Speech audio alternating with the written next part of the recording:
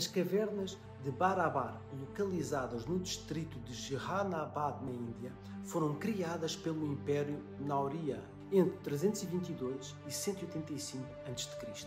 A maioria das cavernas de Barabar consiste em duas câmaras, esculpidas inteiramente em granito, com uma superfície interna altamente polida e efeito de eco excitante, usando uma tecnologia perdida e desconhecida, usada num passado distante. O meu nome é Rui Divino e seja bem-vindo ao canal Curiosidades Ocultas. Já agora, você sabia que damos prémios aqui todas as semanas no nosso canal? Então subscrevam, ativando todas as notificações e serás avisado dos prémios que damos aqui todas as semanas. No final do vídeo eu vou dar mais pormenores de como podes ganhar dinheiro e prémios através do nosso canal. Então vamos lá.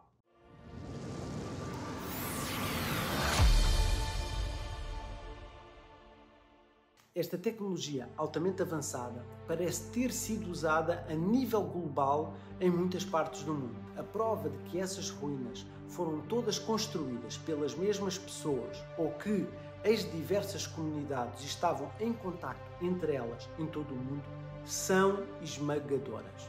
Mas como isso foi possível quando não havia os meios de comunicação ou de transporte continentais?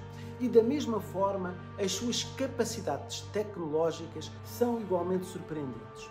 Cortadas com tanta precisão em quase todos os tipos de pedra, estas ruínas parecem ter sido cortadas com tecnologias a laser.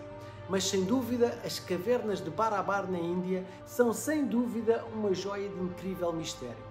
A primeira vez que vi isto, fiquei surpreendido com o acabamento das paredes das cavernas, tanto a nível do polimento nas superfícies, como em relação aos ângulos das paredes e portas. Graças à natureza abrigada da estrutura, ela sobreviveu pelo menos 2300 anos em condições perfeitas. São tão lisas que quase podem servir de espelho, como podemos ver nas imagens. No entanto, ainda mais surpreendente é que essa precisão foi recentemente confirmada usando tecnologia sonar. Assim, podemos ver um mapa incrivelmente detalhado de cada caverna. A forma das salas é tão específica que é difícil de reproduzir no modelo 3D. Como cada caverna foi desenhada em alta definição com milhões de pontos de referência, podemos ver pela primeira vez, em mais de 2000 anos, quão incríveis eram os criadores destes sistemas de cavernas. Um feito que muitos acreditam que hoje não temos tecnologia para o fazer.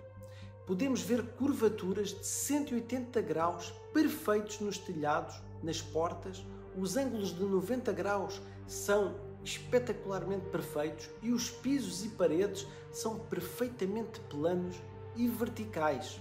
A criação destas cavernas é simplesmente incrivelmente perfeita. É inegável que quem criou estas cavernas tinha na sua posse tecnologia de corte de pedra incrivelmente avançadas. Mas que tecnologia era esta? E quem a desenvolveu? E como é que é possível que em apenas 2000 anos perdemos todo este conhecimento? Talvez a resposta para estas e muitas outras perguntas apareça em breve e iremos partilhar isto no nosso canal, ok? Agora, em relação aos nossos concursos, tal como referi no início deste vídeo, você pode participar subscrevendo o nosso canal. Você vai simplesmente adorar os vídeos e prémios que damos aqui referentes aos vídeos de terça-feira e veja na página sobre do nosso canal, tem todas as regras lá e o funcionamento dos nossos concursos. Espero que ganhe e boa sorte!